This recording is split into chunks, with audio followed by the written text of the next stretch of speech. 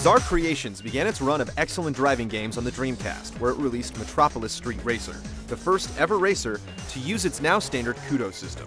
It was a brutal game where finishing first didn't mean a thing unless you did it with style.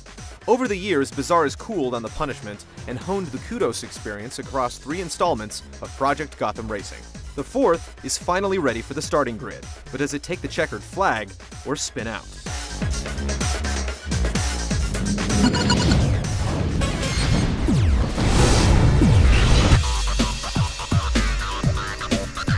It may be time to accept that the realistic racing game has finally hit a wall where design is concerned. In Project Gotham 4, you get the self-explanatory time attack and custom matches, and the arcade option is a ladder of 10 events that you have to complete under a variety of different conditions, for a total of 12 different medals per event. Half require you to use a vehicle to complete them, and the other half require the use of a motorcycle. That's right, motorcycles have been added to the mix, in addition to just about any other vehicular machine you can dream of. This is definitely one of the strong suits of Project Gotham Racing 4, the sheer variety of vehicles available. Not only do you get to rip around the tracks in NOS-boosted import tuners, but there are also F1 cars from decades ago, luxury Mercedes and BMWs, exotics to die for, and gas-guzzling muscle cars from the 70s. Only Gran Turismo can compete with PGR4 in this area, and while body parts don't fly off the cars, you can count on some cracked windshields and some paint swapping. Where you'll spend the most time is in the Gotham career option. You begin by creating a male or female driver, selecting their country of origin, and then tricking out their leathers and helmet. From here, it's the same old song and dance we've grown accustomed to. You complete series after series of racing events strewn across a calendar, and your rank gradually rises with the goal of becoming the #1 driver in the world. Events come in 2 types, majors and invitationals. The majors are Grand Prix-style events where you complete a series of races in the hopes of topping the leaderboard when the final finish line has been crossed. The invitationals are one-off affairs where victory rewards you with a new vehicle. Should you fail or take a pass, you'll have to wait until next year to try them again. We have to hand it to the developers here. They've come up with just about every conceivable way to race around a track. There are checkpoint races, cone races, events where you have to drive like a maniac and earn kudos, knockout events, you name it. Even so, considering how long it takes to reach the pinnacle, the events do eventually become routine. Placing rewards you with kudos in addition to the ones you earn for drifting, spinning out, nailing a turn, or otherwise driving like a bat out of hell. Those kudos can then be spent to unlock vehicles, tracks, and other goodies. Online, the game continues to pile on the options. In addition to ranked championships that utilize true skill ratings to make sure you're not lining up against Mario and Andretti when you're first getting started, you can then save your favorite videos or snap some photos and share them with other players who can then rate them. You can also save ghost data from your best runs and allow friends to try and best them. And of course, you can always check the leaderboards to see where you stand on an international level. Tracks are strewn all across the planet in 9 different locations. From the neon-glazed pavement of Las Vegas to the rain-soaked tarmac of England, there's no shortage of locales to lay down some rubber.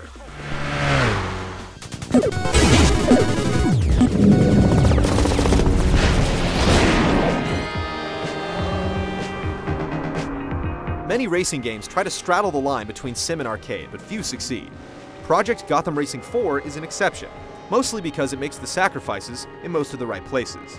There's no tuning in this game, meaning you can forget about setting the camber or adjusting the carburetor for extra horsepower. With every car in the game, what you see is what you get. There are 7 different vehicle classes rated in 5 categories, including the typical top speed, acceleration, braking, drift, and grip. You definitely feel the difference between each car, whether it's how much they spin out when you drop the hammer or how quickly they stop when the brakes are applied. You really feel the weight and inertia of each ride. There are a couple of complaints, however. While the motorcycles are fun to ride and easy to handle, the game treats them as if they weigh 5 tons. Knocking a rider off a bike takes far more effort than it should. We understand that it's to balance the game, but it could have been done in a much more realistic way. There are 3 difficulty settings, but the easy setting is a joke, and the normal setting is just a touch too challenging. There's no adjustment to be made to remedy this, and most players will find themselves either breezing through the game or getting their tailpipes handed to them.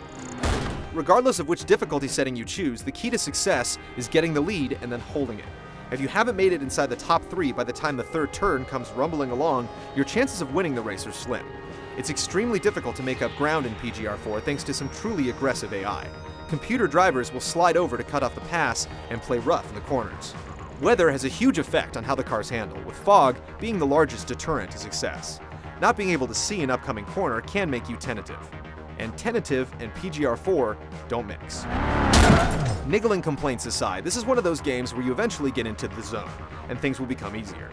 It can take a while to get there, so we recommend a 4-day test drive to figure out if it's something you can deal with.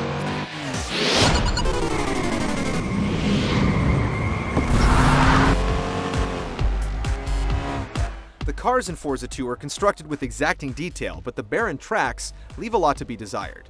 In PGR4, you get the best of both worlds. The vehicles look great, and the tracks look even better. One trip around the Shinjuku loop, and anyone who's ever been to Tokyo will immediately recognize tons of landmarks. The same goes for Vegas, London, and every other locale in the game.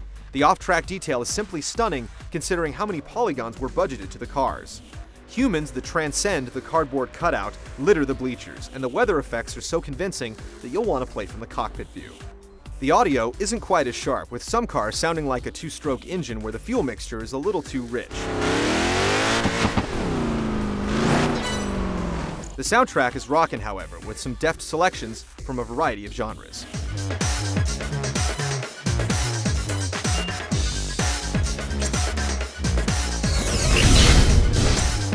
Project Gotham Racing 4 is a solid game on all fronts, but it also begs the question, just how many games of this type do we need?